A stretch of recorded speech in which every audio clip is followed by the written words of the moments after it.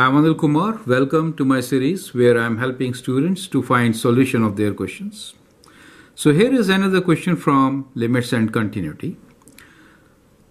We have a piecewise function. We need to find the values of a and b for the condition given to us. Let's see what the question is. It says consider the function f of x equals to ax minus b divided by x minus 2 when x is less than equal to 1, 3x when x is between 1 and 2, and bx squared minus a when x is greater than equal to 2. What must be true for a and b for f of x to be continuous at x equals to 1? So we need continuous at x equals to 1, but discontinuous at x equals to 2. Right? So that is the function. And we want it to be continuous in one part. So we want this part to be continuous. That means at x equals to 1. And this part discontinuous.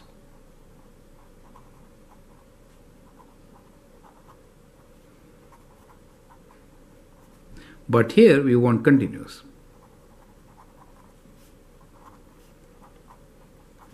So now, when the function has to be continuous at x equals to 1, that means the rational function and the linear function should meet at x equals to 1, correct? That's what it means. So at x equals to 1, ax minus b over x minus 2 should be equal to 3x. Substituting 1 here, we get a minus b over 1 minus 2 should be equal to 3, right? Since x is 1. Now, we can just cross multiply and solve. So we have a minus b equals to, this is minus 1, right? So let me go one more step. Minus 1 equals to 3, or we have a minus b equals to cross multiply, so minus 3. We can write a is equal to b, taking b on this side, b minus 3. So this becomes the condition for the function to be continuous at x equals to 1. So the condition here is that a should be equal to b minus 3.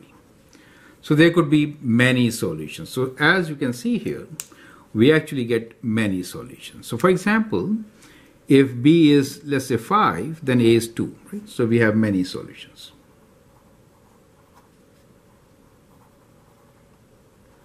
And that is how they are related. So that will make the function continuous. Now for making discontinuous functions, what should be the condition? Now we'll analyze at x equals to 2. So at x equals to 2, these 2 points should not meet, right? So we have 3x. So that means 3x should not be equal to bx squared minus a at x equals to 2. That is what we're trying to say, right? Also remember, there is a discontinuity. X is not equal to 2, right? So it's important to say here, write down a condition that x belongs to real numbers, but x is not equal to 2, right? So that's the domain of our function. Okay, let's solve this. Substituting the value 2 here, we get 3 times 2 should not be equal to b times 2 squared minus a, or 6 should not be equal to 4b minus a. So that means that a should not be equal to 4b minus 6. So this is another condition. So that should also be met, right? So 4b minus 6 should not be equal to a.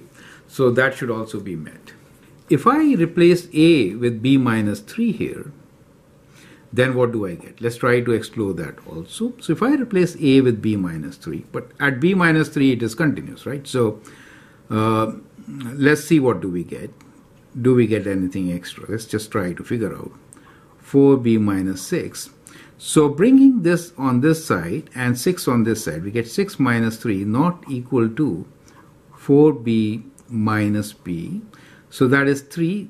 So that gives you that 3b is not equal to 3, or b is not equal to 1, right? So we have a condition that b is not equal to 1. placing these two things, right? So let's call this to be a condition that b is not equal to 1. Is that okay? So if b is not 1, then we could have b which is greater than 1, or we have b which is less than 1. In that case, the function is discontinuous, correct? And a equals to b minus 3. So these are the two conditions. So and. Perfect. So that is how you are going to actually solve this question. I hope that makes sense, right? Feel free to write your comments, share your views.